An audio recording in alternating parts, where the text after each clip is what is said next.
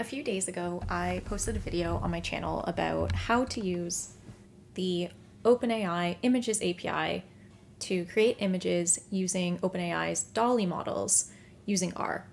In that video, I took the approach that you see here on your screen, which is using reticulate to access the OpenAI Python package, and then we sort of converted that Python code into R code.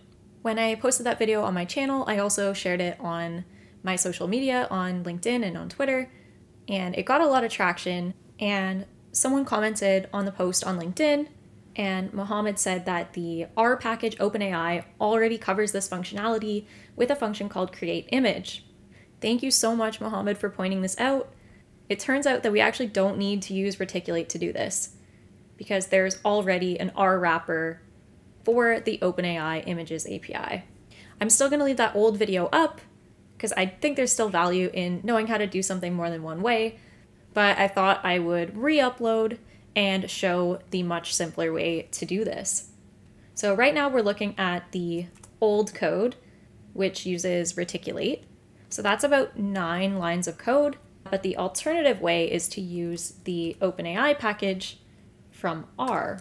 If you don't already have that installed, make sure you install that first. And let's just take a quick look at the documentation for the create image function.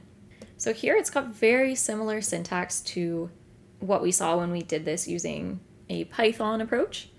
So the first argument that it's going to take is the prompt, and let's use the same prompt as before, so a white Siamese cat.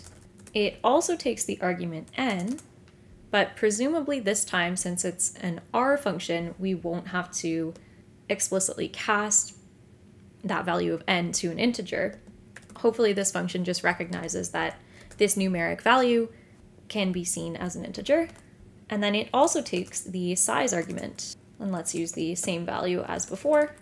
And here, this function is going to look for our OpenAPI key using sys.getEnv. And if you followed along with my last video where we set the OpenAI API key as a system environment variable, then you should be able to run this code without having to actually specify your OpenAI API key. So let's just confirm that that's the case. For me, this works because I had already set that API key in the last video, but let's say that you hadn't already set that, then there's 2 options. So the first option is to do sys.setEnv, and if we look at the documentation for that function, we need to pass it as a named list. So here we want to set OpenAI API key, and then here is where you would actually paste your key. And then from there, when you run the create image function, you don't have to manually set the value of this argument, because the default value will look for that environment variable that you just defined using sys.setEnv. Alternatively, you can also define it inside of the function call itself, and this is where you would paste your API key. If you don't already have an OpenAI API key, you can just search on Google for the OpenAI API, and then you can either log in if you have an existing OpenAI account, or you can sign up for a new account. When you log in, go to API, and then click your name at the top right corner and go to View API Keys. From there, you can create a new secret key, give it a name, create the key, and then copy it to your clipboard.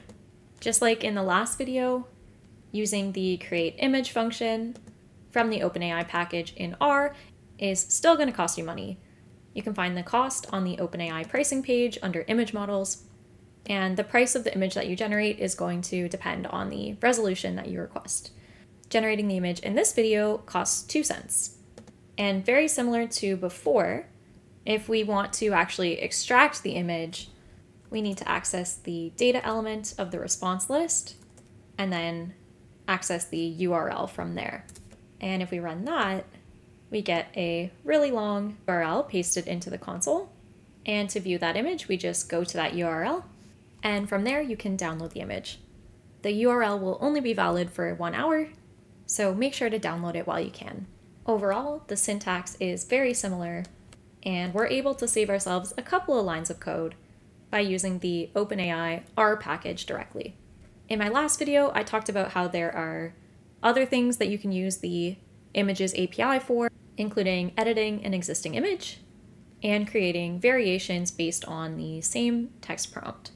The OpenAI R package also has wrappers for doing those two things via the create image edit and the create image variation functions. Thanks so much for watching today's video and the video from the other day if you watched that as well. If you found this video helpful, please consider subscribing to my channel so that I can keep making more videos.